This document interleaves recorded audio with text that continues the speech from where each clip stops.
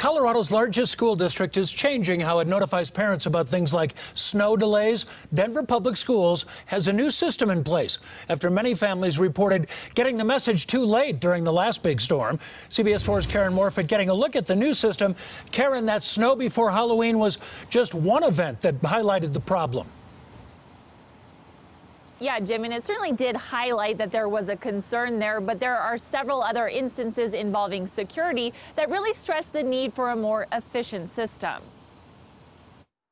A change in the school day plus a delayed notification can be a disaster for some parents, something DPS families raised concerns about during last month's snowstorm. I think they shouldn't even send them today. While the weather brings its own set of obstacles, DPS officials say their alerts weren't reaching parents quickly enough, an issue brought to light last school year when an FBI manhunt for 18-year-old Sol Pais forced the closure of nearly every school on the Front Range. One of our first communications that went out, it took some families 4 to 5 hours from when we sent it to receive that message. But that's not acceptable. Deputy Superintendent of Operations Mark Ferrandino says they needed to alert more than 90,000 families, and the old system couldn't reach everyone at once. This new messenger, it doesn't do that. That's why it's 911 capable, like certified. It is able to get out very quickly to as many people as we need. DPS says their goal has always been to get information to parents within 5 minutes of an event